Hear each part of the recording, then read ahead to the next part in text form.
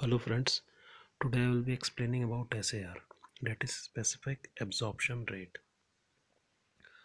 All mobile phones are having antenna which radiates energy during transmission and reception.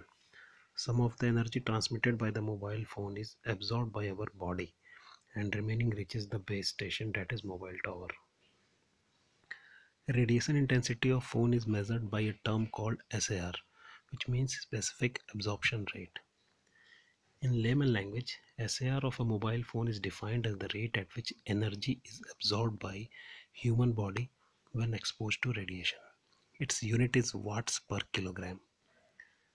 Various government organizations has defined maximum SAR level of RF energy emitted by mobile phones.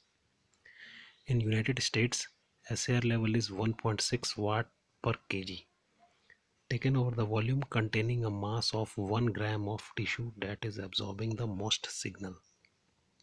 In European Union, the SAR limit is 2 watt per kg, averaged over the 10 gram of tissue absorbing the most signal. India also follows US standard.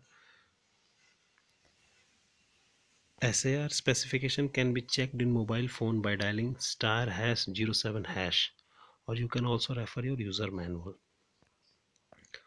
All manufacturers have to follow these rules before manufacturing a mobile phone.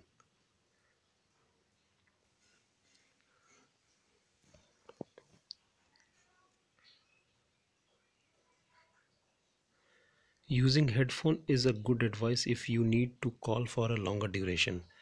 This will reduce the absorption by your head. Thanks for watching this video and please subscribe my YouTube channel.